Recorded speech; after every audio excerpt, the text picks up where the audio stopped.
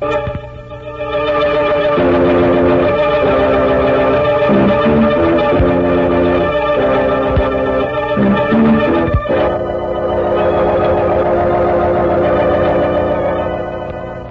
Magic Detective, starring the world's greatest living magician, Blackstone.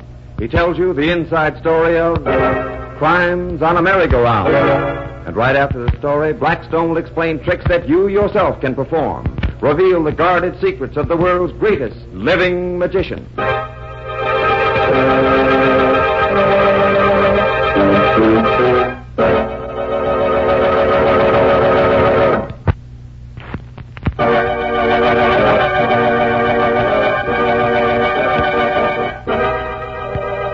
And now, stand by for Blackstone, the Magic Detective. What on earth are you two doing? Playing ring toss. Ring toss? Uh-huh. Well, those are the smallest rings I've ever seen. They look more like the ones you get on a merry-go-round than quoits. Well, that's exactly what they are. Rhoda and I were just having a little game with them, Alan. Well, you're not supposed to bring those things home from the merry-go-round, you know. You're supposed to throw them back. Oh, these are our own. They were given to us. An odd sort of present, I must say. Well, these are an odd sort of ring.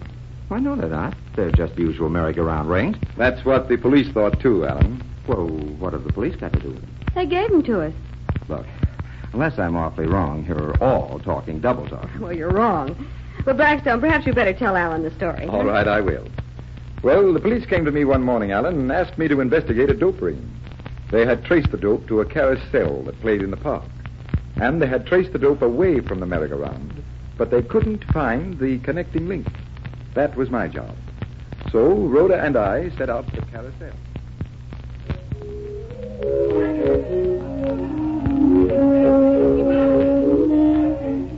Oh, golly, there it is. Uh-huh. You know, I think no matter how old you are, that sound always means excitement. Yes, it seems to take you back to the days when riding on a merry-go-round was the greatest thrill in the world. Well, I guess I'm a perpetual ingenue then. It still is the greatest thrill for me.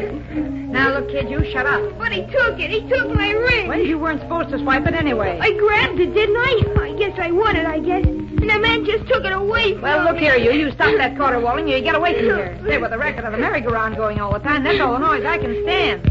Now, you either shut up or scram, see? Hey, what's the matter, kid? Oh, he tried to swipe one of them brass rings to the merry-go-round, and one of the guards made him give it back. It wasn't no guard. It was just a guy. And he put it in his own pocket. 2 adults, 1 child, please. Child, who's that for? I thought we might take our tragic young friend here for another spin. Oh, gee, mister, that's swell. Come on then, young one. Say, thanks for taking them away. I couldn't stand that crying no more. Oh, look, Blackstone. There's a zebra, just like the one on the carousel at home. I want to ride on that. All right, you go ahead. I'm going to travel more sedately in this chariot. Oh, that's sissy stuff. It just stands still. We like the ones that go up and down. I'm going to ride on the rooster. I rode on a zebra last time. Okay. Up you go. Thanks, miss. Now, me for my zebra. Hey, quit that shoving. Out of my way, out of my way. That's my zebra. I'm going to ride on it. That's what you think, lady. I got it. Oh, now, come on. I used to ride on that zebra when I was a kid, and Stand it, lady. You ain't a kid no more, and I'm riding it. Come back here with me, Rhoda. Oh, the other seats are taken, so I guess I'll have to, but I did want to ride on that zebra. Blackstone, did you ever see anything like that guy? Maybe he rode on a zebra, too, when he was a kid. Yeah, maybe. He looks more like the ostrich type to me. Hey, lady, that's the bum that stole my ring, huh? Whee, here we go. Rhoda, I want you to get off. Quick, before the merry-go-round goes too fast. But- Call O'Reilly at headquarters. Tell him to be here fast. But... Hurry now. Okay, boss. Hey, where'd the lady go? Oh, she had to make a phone call. But you and I'll have our ride. What do you say now? Let's try to catch the rings, eh? Okay. Whee! Oh, I almost got one. Good. Well, now, try again.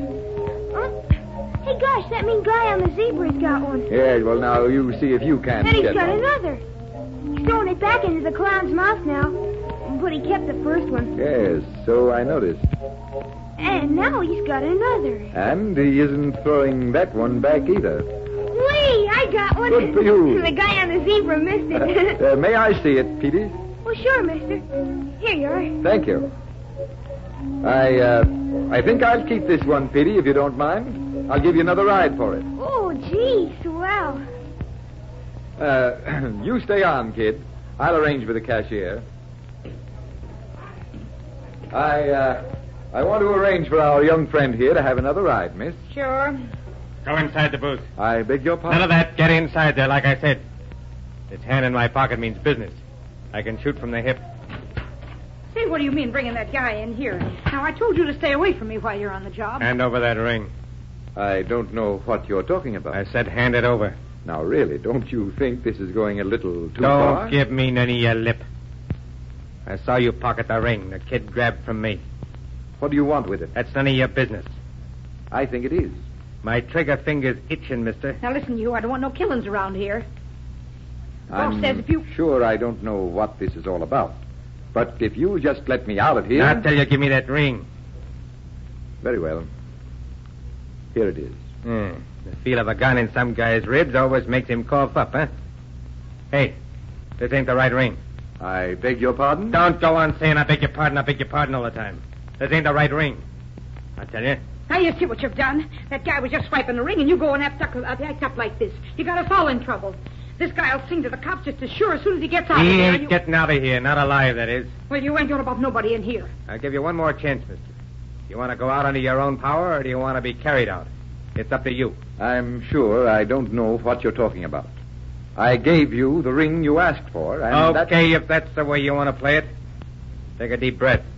It's got to last you a long time. Now, nothing here you don't. 1, 2... He's in there. I can see him, officer. The cops. Well, this guy ain't going to be alive to meet him. No? Well, take that. We're coming, Blackstone. Now, I've got your gun. Stand back, both of you. All right, O'Reilly. Here's your dope peddler. And here's a little dope to use as evidence.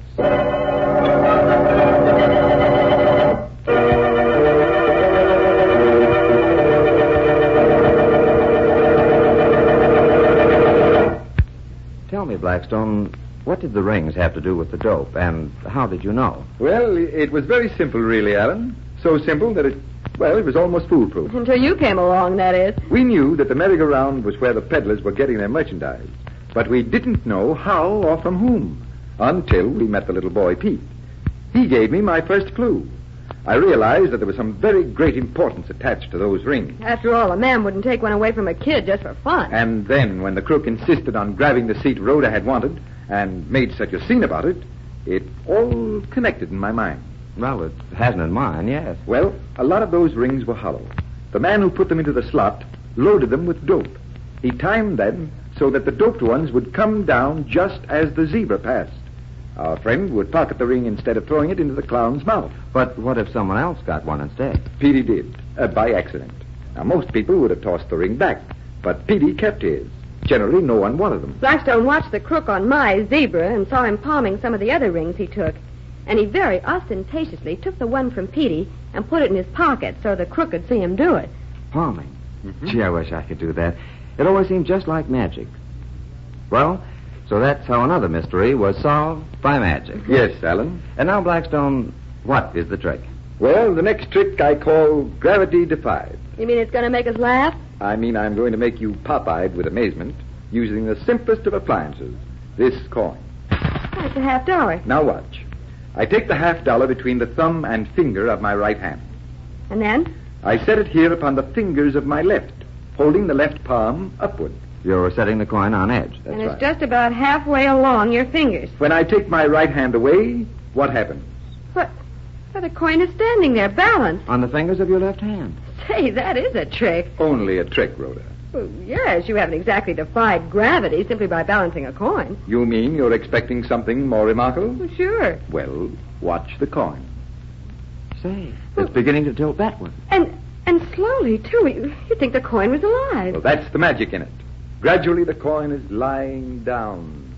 Slowly, until... It's flat on your fingers. Blackstone, what's come over that coin? Hey, can we have a look at it? Of course. Here, Rhoda, take it. They're full of invisible magnetism, but they won't hurt you, Alan. Oh, well, what bothers me is how the trick worked.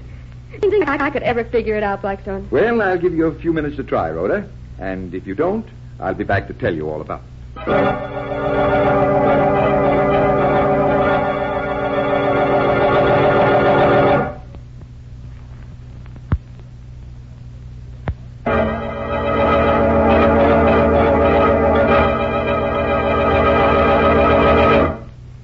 Blackstone, I want to know what made that coin behave the way it did. You won't have to look far to find out, Rhoda. It's right here on the floor. Well, what's on the floor? An electromagnet? No, something a lot less complicated. An ordinary pin. Ah, here it is. Just an ordinary pin? How could that control the coin? Well, here's how.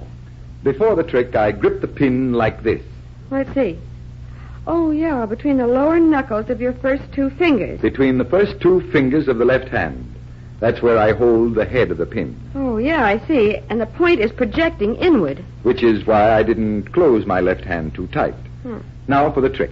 I show the coin with my right hand and bring it over to my left. What? Are you setting the coin right against the pen? Only we can't see the pin. That's why we didn't know it was there. I remove my right hand and the coin stays balanced. Now watch it tilt. Well, why does it do that? I simply relax my fingers and the weight of the coin bears down upon the pin until they both are flat. So now you can pass the coin to be examined. Exactly. And when I open the fingers of my left hand, the pin drops to the floor where you'd never look for it. Never, unless we knew. And now we know. I hope you like that trick, ladies and gentlemen. And so until next time, this is Blackstone wishing you good magic and goodbye.